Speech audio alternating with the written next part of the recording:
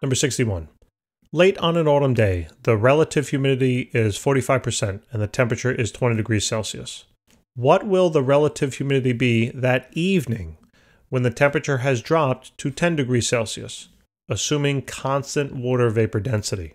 All right, so I'm going to use the formula I developed in problem number 60. If you want to see where this formula comes from, I went through excruciatingly detailed analysis of how to get there. Okay, so if you want to torture yourself, check out that video. Or if you want to really know where it comes about, check out that video. You can also just memorize this formula. All right, that's fine, but I would suggest you understand where it comes from if you really want to do well in the class. So percent relative humidity finally will be equal to the percent relative humidity initially multiplied then by the saturation vapor density initially, all then divided by now the saturation vapor density finally.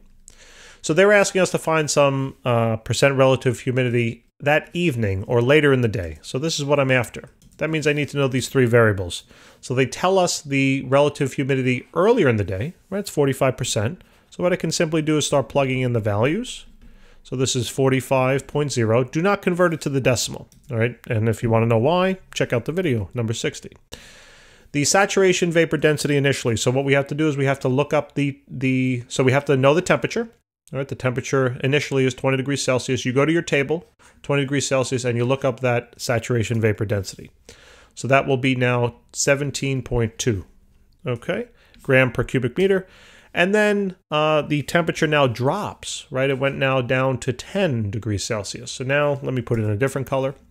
So now what you have to do, go to your table, find 10 degrees, and then find that saturation vapor density, because that's the final saturation vapor density, and then you plug that in. So this is going to be 9.40.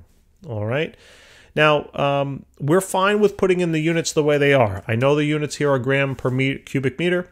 However, you know, in this formula, it's simply just a ratio. These units will cancel. So I don't care if they're gram per cubic meter, kilogram per cubic meter, whatever, gram per liter. Doesn't matter as long as they are the same. Okay, you're going to get the right answer. So percent relative humidity will then be equal to, let's just do the math. So now it's 45 times then 17.2 divided by 9.4. And we get about 82.3. So 82.3%. And voila, there's the answer. Okay? Now, just connecting this idea to something I'm just thinking about it. Notice how we started at a higher temperature and then went to a lower temperature. Right? And what happened to the percent relative humidity? We went from a lower percent relative humidity then to a higher percent relative humidity.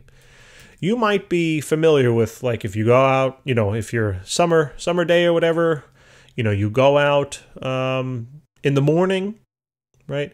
And you'll notice there's like dew on the cars and on the grass and everything. There's water vapor, right? Or there's water actually that condensed on the leaves, right? On the grass, on the car, whatever.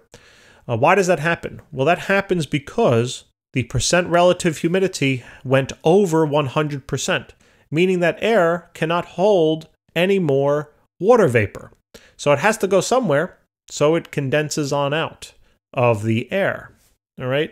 So that's basically what happens. It's warmer during the day, then it gets colder at night. And the percent relative humidity generally goes from being lower during the day then to being higher at night. If this number is over than 100%, you get dew outside. You get condensation. It's literally as simple as that.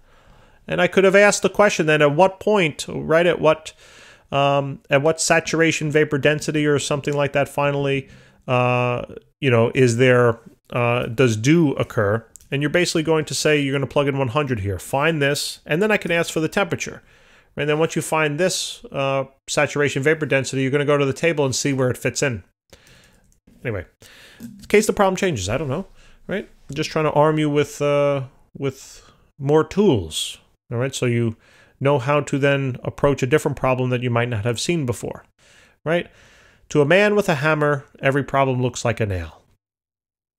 I don't want you to just have a hammer. Thank you. Take care, guys.